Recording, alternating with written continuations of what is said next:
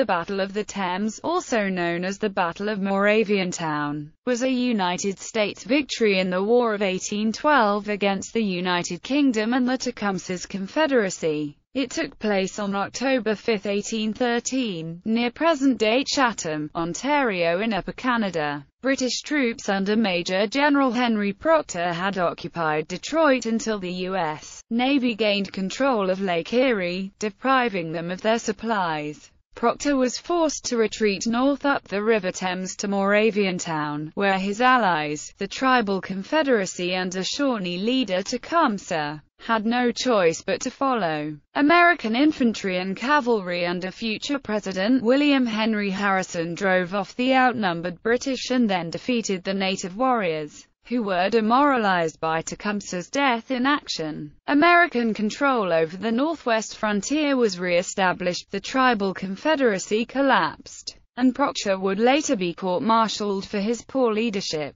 Background: during the last months of 1812 and for much of 1813, the American Army of the Northwest under William Henry Harrison was attempting to recover Detroit and capture Fort Amherstburg at Amherstburg from the Right Division of the British Army in Upper Canada, which was commanded by Major General Henry Proctor. The British position depended on maintaining command of Lake Erie. The sparsely populated region produced insufficient crops and cattle to feed Proctor's troops, the sailors of the British ships on the lake, and above all the large numbers of native warriors and their families gathered at Amherstburg under Tecumseh. Supplies could effectively be brought to them only by ships on the lake. Also, if naval command of Lake Erie passed to the Americans, they would be able to land an army on the North Shore at any point of their choosing, cutting off Proctor from reinforcement from the east. From the start of the war to the end of July 1813, the British ships, which since May 5, 1813 were led by Commander Robert Heriot Berkeley, had maintained control of the lake. They contained the American squadron under Master Commandant Oliver Hazard Perry at Presque Isle Harbor, when Berkeley lifted the blockade for 2 days in order to receive supplies. Perry was able to move his ships across the sandbar at the entrance to the harbor and into the lake. Berkeley declined to attack them. Once it was fully armed and manned, Perry's superior squadron instituted a counter-blockade of Amherstburg, and supplies of food there rapidly ran short. Finally, with supplies almost exhausted, Berkeley put out to seek battle with Perry. On September 10, Perry gained a complete victory in the Battle of Lake Erie, after a hard-fought battle. On receiving Perry's hastily written note that, "We have met the enemy and they are ours," Harrison knew that Proctor would be forced to retreat, and ordered an advance. 1,000 mounted troops began advancing along the lake shore to Detroit, and 2,500 foot soldiers were carried there and to Amherstburg by Perry's ships once the damage they had received in the battle had been repaired. Proctor's retreat even before he received news of Berkeley's defeat.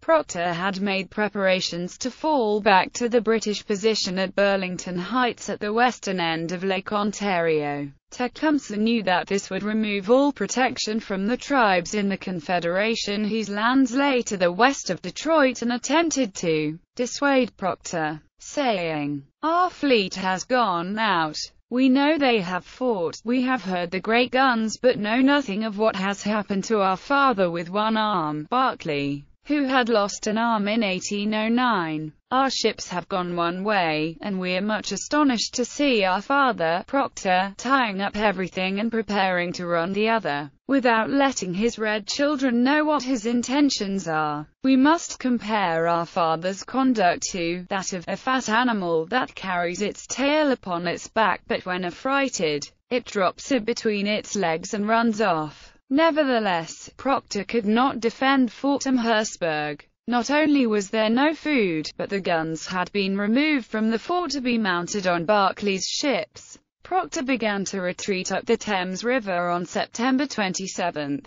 Tecumseh had no option but to go with him. Proctor apparently agreed to a compromise to retreat only as far as Moraviantown, a settlement of Lenape Indians who had migrated from the United States. As this was the highest point of the river to which Bateau could navigate, it was safe from outflanking moves by water. Also, some supplies could in theory be brought there overland from Burlington Heights, although the roads were very poor. However, Procter made no attempt to fortify this position. The British retreat was badly managed, and the soldiers had been reduced to half rations. Procter was alleged to have left the main body of his army under his second-in-command, Colonel Augustus Warburton of the 41st Regiment, without orders, while he led the retreat, accompanied by his wife and family, the other women and dependents, and his personal baggage. The British soldiers were becoming increasingly demoralized,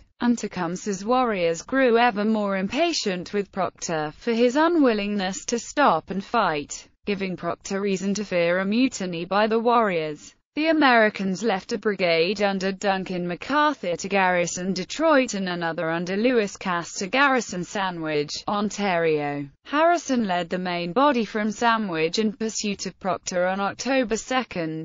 As they advanced, Harrison's men captured several abandoned boats and a steady stream of British stragglers. They caught up with the retreating British and Indians late on October 4. Tecumseh skirmished with the Americans near Chatham to slow the American advance, but the warriors were quickly overwhelmed. The Bateau carrying Warburton's reserve ammunition and the last of the food went aground and were left behind, to be captured by an American raiding party. Forces. William Henry Harrison's force numbered at least 3,500 infantry and cavalry. He had a small detachment of regulars from the 27th U.S. Infantry and 5 brigades of Kentucky militia led by Isaac Shelby, the 63-year-old governor of Kentucky and a hero of the American Revolutionary War. He also had 1,000 volunteer cavalry under Colonel Richard Mentor Johnson. Most were from Kentucky, but some of them were from the River Raisin area. Spurred on by the slogan, "Remember the River Raisin," Procter had about 800 soldiers, mainly from the 41st Regiment. The veterans of the 1st Battalion of the regiment had been serving in Upper Canada since the start of the war, and had suffered heavy casualties in several engagements during 1813. They had been reinforced by the young soldiers of the 2nd Battalion. Most of the regiment's officers were dissatisfied with the leadership of Procter, but the next in command, Colonel Warburton, refused to countenance any move to deprive Procter of command.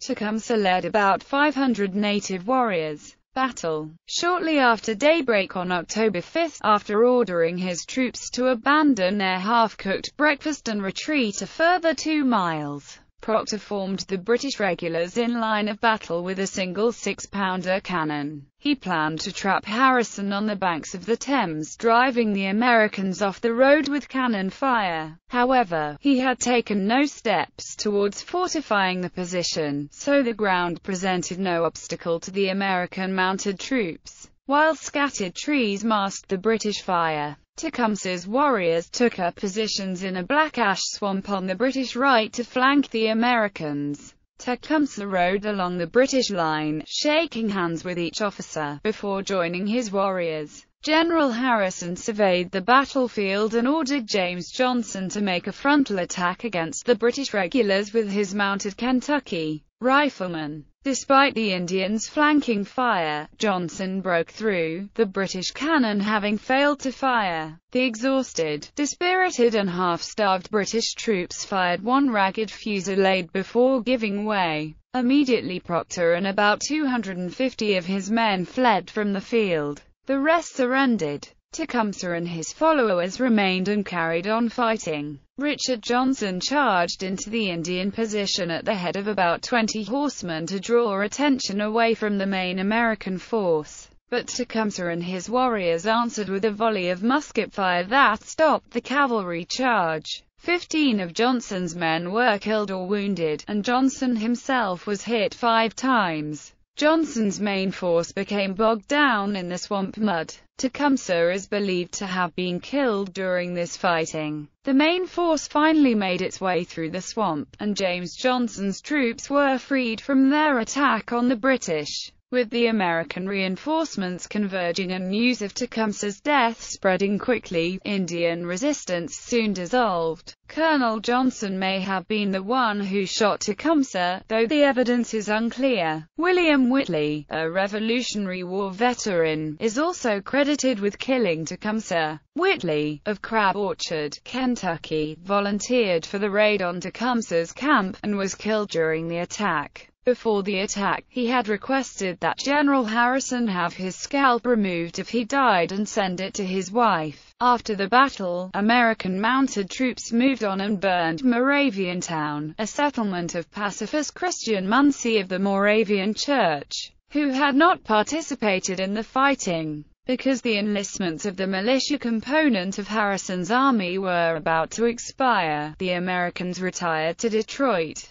3 currently active regular battalions of the United States Army perpetuate the lineage of the old 27th Infantry Regiment, elements of which were at the Battle of the Thames. Casualties. Harrison reported that the British regulars had 12 killed and 22 wounded prisoners. Lieutenant Richard Bullock of the 41st Regiment, however, said that there were 12 killed and 36 wounded prisoners. More than a year after the battle, British Colonel Augustus Warburton and Lieutenant Colonel William Evans both reported that 18 were killed and 25 wounded. Harrison reported 601 British troops captured, a figure that included the prisoners taken during the retreat leading up to the battle and stragglers captured after it. The Native Americans recorded their own casualties as 16 killed, including Tecumseh and Roundhead, although Harrison claimed that 33 dead warriors were found in the woods after the battle. There are conflicting versions of the American loss in the battle. Harrison stated that 7 were killed outright, 5 died of wounds, and 17 more were wounded.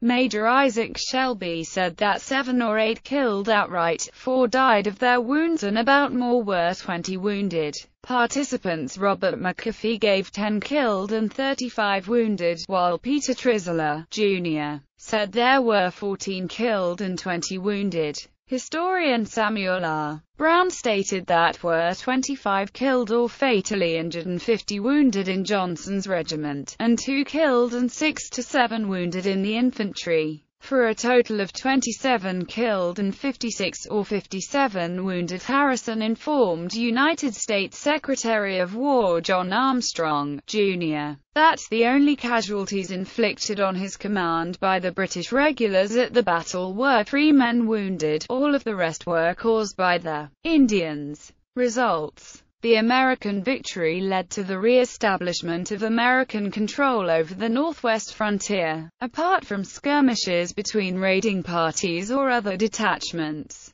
and an American mounted raid near the end of 1814 which resulted in the Battle of Malcolm's Mills. The Detroit front remained comparatively quiet for the rest of the war. The death of Tecumseh was a crushing blow to the Indian alliance he had created, and it effectively dissolved following the battle. Shortly after the battle, Harrison signed an armistice at Detroit with the chiefs or representatives of several tribes, although others fought on until the end of the war. American victory at the Thames failed to translate into recapture of Illinois, Wisconsin and other Midwestern territories, which the British and Indiana held until the war's end. He then transferred most of his regulars eastward to the Niagara River and went himself to Washington, where he was acclaimed a hero. However, a comparatively petty dispute with President James Madison and John Armstrong resulted in him resigning his commission as Major General. Harrison's popularity grew, and he was eventually elected President of the United States. Richard Mentor Johnson eventually became Vice President to President Martin Van Buren, based partly on the belief that he had killed Tecumseh.